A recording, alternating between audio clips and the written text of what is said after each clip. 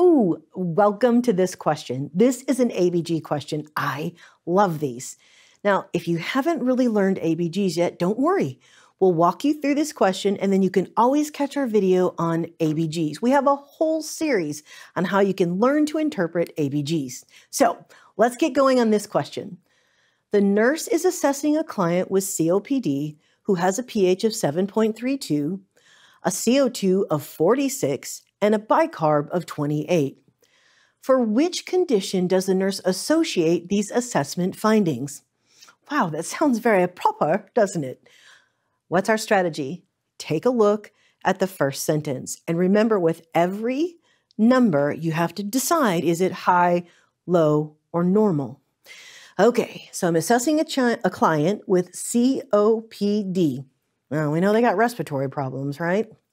Now, they have a pH of 7.32. Is that high, low, or normal? It's low. Normal pH is 7.35 to 7.45. Okay, I want you to work through the rest of the options. CO2, is that high or low? Bicarb, or HCO3 of 28, is that high, low, or normal? Okay, now we're going to find out which condition does a nurse associate these assessment findings. So what would you expect? If we interpret these ABGs, we're likely going to have 4 options, and you're going to have to identify which one is the best description of where this patient is. All right, ready? Let's bring in those answer choices. Okay, work through these, push the pause button, and then start us back up again, and we'll walk through the answer choices. All right, see you in a minute.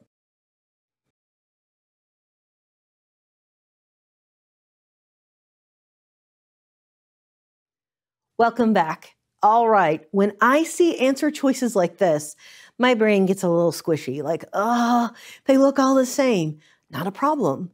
Anytime you have 4 answer choices that look this close and similar to each other, let's make sure we use some key strategies. Let's look at what's the same and what is different. Well, the first 2 answers are respiratory, respiratory. The last 2 are metabolic, metabolic. Okay, so we've got respiratory acidosis, respiratory alkalosis, metabolic acidosis, metabolic alkalosis. Oh, great. All right, so we have all 4 options, right? When you're looking at some type of imbalance, you can only be one of those 4 things. Kind of perfect for a multiple select question. So we know that we've got these 4 options. Now, pH is the one that determines if I'm acidotic or alkalotic. If I have a pH of 7.32, that is not normal. It's a little bit below normal. So pH of 7.32 is considered acidotic. Okay, so what can I get rid of? Well, right now I can get rid of number 2. So I'm going to cross through that because that's alkalosis, and I know that pH is acidosis. I can get rid of number 4 because that's metabolic alkalosis. So I'm going to cross through that. Woohoo!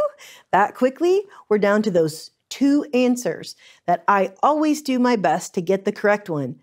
No more saying, I always get it down to 2, and then I always pick the wrong one. That's not true. You can do hard things. We're here to help you.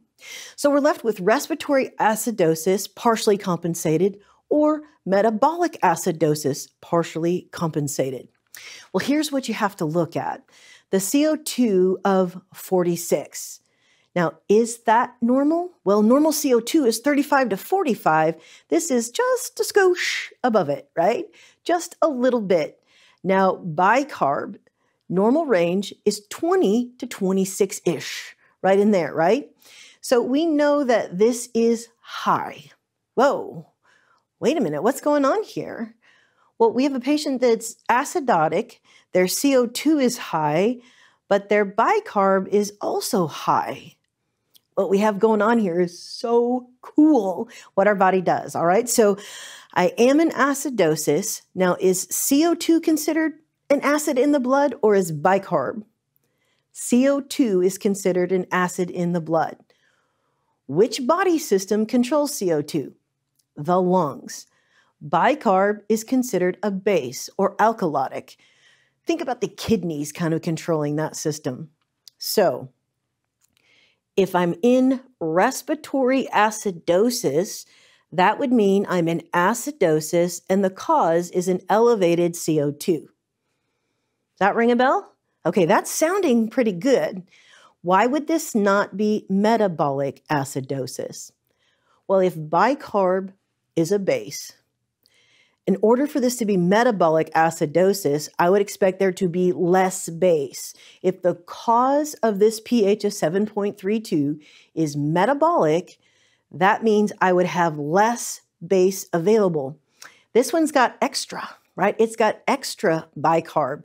That means my body is trying to get back to homeostasis, hence the terms partially compensated. So this is technically respiratory acidosis. That's what got us to this acidotic state. Now I look at the opposite system and I see bicarb. Is the body responding in a way that's helpful? Well, if I'm acidotic, if I can raise my alkalotic or bicarb levels, then I'll bring that pH higher and higher to be back in the normal range. So this has to be respiratory acidosis, partially compensated. Woohoo! Why is it partially compensated? Well, because the pH is still 7.32. It's outside of the normal range. Now, in real life, would we be pretty happy with this? Probably, depending on what else is going on. But remember, we're talking about testing world and NCLEX world, and those are the perfect worlds. Okay, if you've never been exposed to ABGs before, that may have been like, what did we just talk about? If it's been a while, hopefully it came back to you. And if you know them like a rock star, celebrate, man. Take a victory lap if you got that question right and you understood why you got that question right. Cool. Now, if you want to learn more or you want to refresh, we did a whole series with a couch. We got a pillow on each side for acidosis and alkalosis. We got all kinds of cool stuff talking about the couch of homeostasis. Check it out. Promise you will be a rock star on ABGs after watching that video series.